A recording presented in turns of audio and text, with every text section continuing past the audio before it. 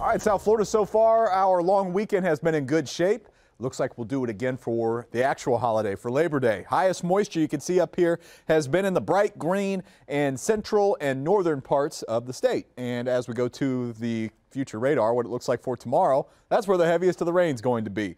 So for us, we could have a shower, but chances here are going to be pretty low. And the best odds will be in the morning. 30%. We'll tail that down to 20% for much of the day. A lot of us make it through the day with no rain at all. I know we're dry, but you know, it's a holiday, so we're going to get a lot of sunshine. 82. It's warm in the morning. It's hot in the afternoon. The heat index 100 to 105. That's the big headline as far as weather goes on our Labor Day is the heat. And it will continue to be a headline. 93 Tuesday, Wednesday, Thursday, Friday. That's well above normal for this time of year. And also we do turn more stormy late this week, so hopefully we can get some rain to come back in. And it rolls after our holiday, which is the way that it looks to do it. Remember, you can always see the latest on air and online. That's at local10.com. Have a good rest of your weekend.